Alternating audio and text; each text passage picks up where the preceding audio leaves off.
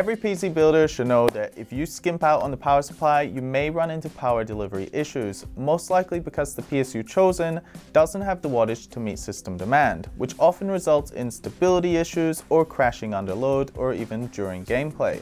Today, we wanted to consider this potential issue, so we're going to take a look at some internal testing we performed on Be Quiet's Straight Power 11 series, which was performed to determine which wattages are optimal for high-end systems running the latest GeForce RTX 3070, 3080 and 3090 cards. I've noticed that pretty often consumers are always looking for a power supply with just one large single 12-volt rail. In fact, that's what I used to always do too, because we're always concerned that a high-end graphics card, high-end processor, etc. will be choked for power in a multiple rail solution.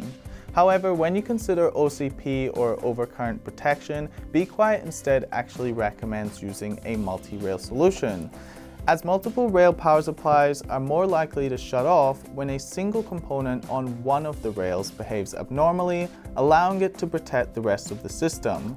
Whereas if we use a single 12-volt rail, we have all the 12-volt components together sharing the same supply, so they may potentially be damaged as well if a fault occurs. So we took some time to determine which of the Be Quiet Straight Power 11 power supply units are ideal for each of the RTX 3070, 3080 and 3090 graphics cards. In order to figure this out, internal testing was performed on a system configuration showing on screen now, and a combination of Prime 95 with 20 threads and small FFTs plus FurMark at 4K was used. Oh, and Shadow of the Tomb Raider benchmark was also used as a gaming stress test. Based on this testing, the following was found. When using the GeForce RTX 3070, both stocked and overclocked, 650 watts or higher is recommended. When using the RTX 3080, both stock and overclocked, a minimum of 750 watts is recommended. A GeForce RTX 3090 can also be used with a 750 watt power supply unit, though only with the PC at stock settings. When overclocked, I definitely recommend that you use 850 watt or higher.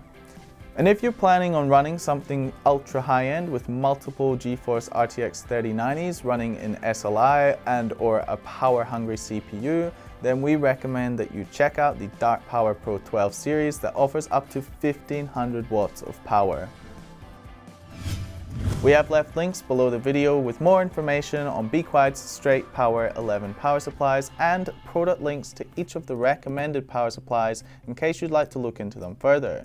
Anyways, that about wraps up this video, but I do hope you found it helpful. Thank you for watching, and as always, I'll catch you again in the next video.